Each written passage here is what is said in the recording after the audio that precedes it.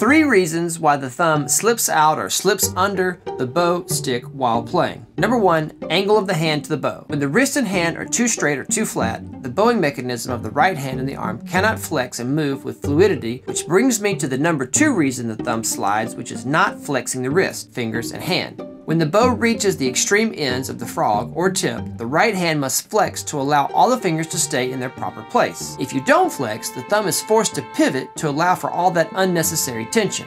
If you do both, you don't flex and you force your thumb to stay in its proper place, that is how you end up with a really bad bow hold, injury, or both. And number 3, holding the bow too tight or with too much tension. You must have optimal tension or supple strength when holding the bow. Too little and the bow falls or the bow hold fails. Too tight a grip and you will force the thumb to slide all sorts of places. If you need extra help with this, see the video linked in the description for a review of bow hold helpers.